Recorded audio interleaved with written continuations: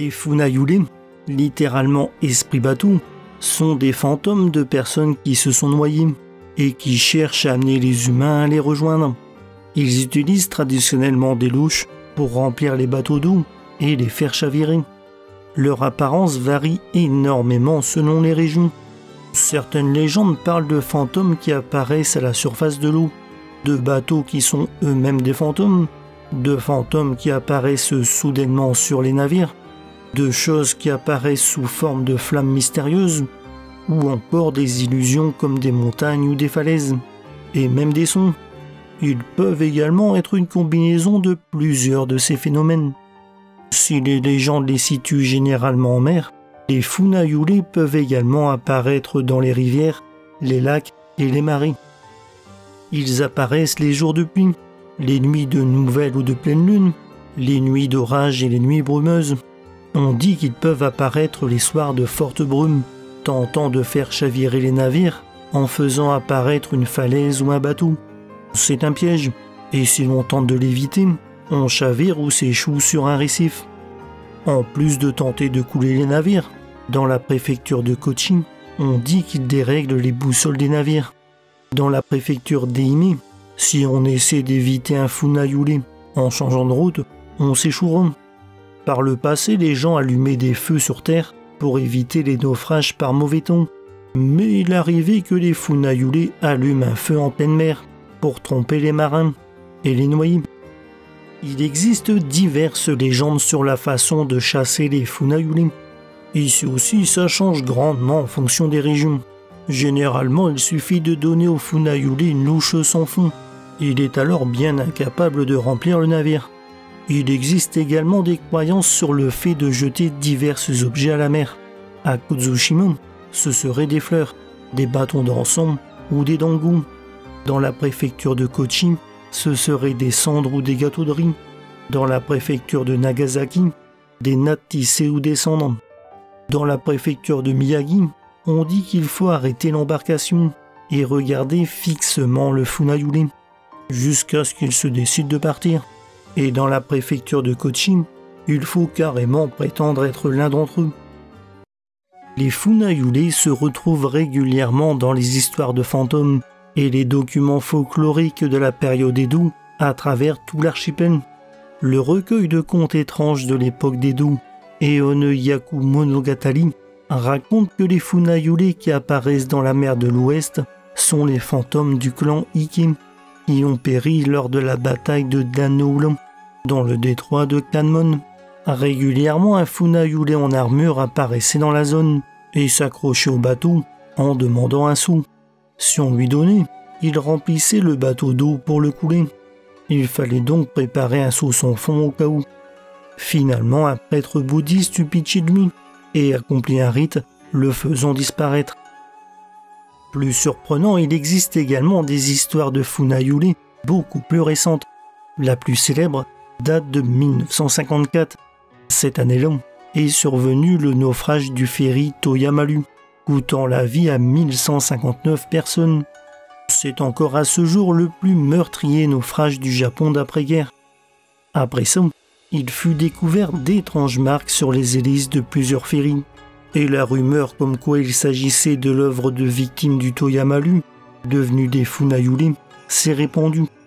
On raconte également que certains de ces Funayurei sont apparus sur Terre, comme par exemple l'histoire d'une femme trempée qui est montée dans un taxi à Nanaeyama, à Hokkaido, au milieu de la nuit, et a disparu une fois arrivée à destination.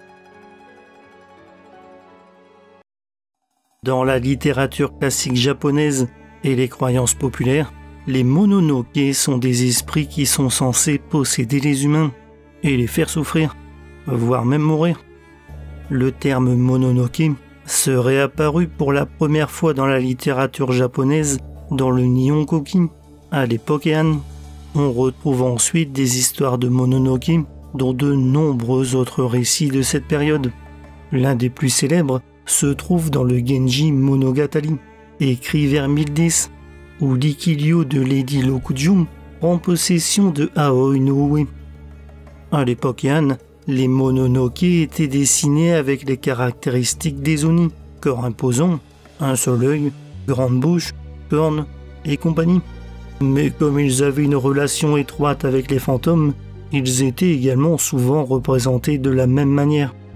À l'époque, le mot mono était utilisé pour désigner les démons, les esprits et les êtres sans forme définissable. Le mot pourrait être interprété comme signifiant chose, et qui faisait référence à la maladie. Mononoke était alors utilisé pour désigner les maladies causées par des choses. À cette époque, les connaissances médicales étaient encore très peu développées, et comme dans la plupart des cultures anciennes, les Japonais se tournaient vers le surnaturel pour expliquer ce qu'ils ne comprenaient pas. Les moines exécutaient ainsi des prières et pratiquaient des exorcismes pour guérir les maladies soi-disant causées par les Mononoke. L'origine de la croyance envers l'existence des Mononoke viendrait de divers événements de la période Heian, à commencer par la façon dont plusieurs empereurs sont morts de maladies, les uns après les autres, et des épidémies et inondations qui se sont succédées. Ces événements furent attribués à la malédiction du prince Sawalo. Ce dernier avait perdu son rang de prince héritier en 785, après avoir assassiné Fujiwara no Tanetsugu, qui s'opposait à lui. Il meurt en exil la même année, en se laissant mourir de faim. Des cérémonies ont alors lieu pour apaiser son âme, et en 800, il fut même nommé empereur à titre posthume. Mais c'est la montée de l'Onmyodo, une cosmologie ésotérique mélangeant sciences naturelles et occultisme, qui popularisa vraiment la croyance envers les Mononoke, esprits vengeurs, parmi la population. Dans les années Jowo, la société aristocratique a reçu une forte influence de l'Onmyodo, et sa propagation a installé le concept d'esprit vengeur. À cette époque, Sugawara no Michizane est victime des manœuvres politiques de son rival, Fujiwara no Tokiro, si bien que lui et sa famille sont bannis. Il meurt en exil en 903. Après sa mort, peste et sécheresse se répandent. Les fils de l'empereur meurent les uns après les autres. La salle d'audience du palais impérial est frappée à plusieurs reprises par la foudre, et la capitale a connu plusieurs semaines d'orages et d'inondations. Ces événements sont alors attribués à l'esprit de Sugawara, et la chose est prise très au sérieux. La cour impériale lui construit un sanctuaire à Kyoto, et lui rend son titre et sa fonction. Et comme ça ne suffit toujours pas, 70 ans plus tard, Sugawara fut déifié en kami de l'éducation.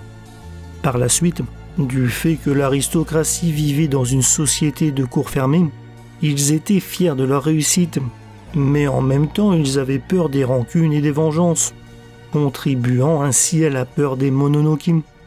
Les fléaux, la mort, les maladies et la souffrance furent toutes considérées comme causées par les Mononoke. Voilà, c'est la fin de cette vidéo. J'espère que ça vous a plu. Et si c'est le cas, je vous encourage à mettre un petit like. Et au passage à vous abonner pour ne rater aucune de mes prochaines vidéos.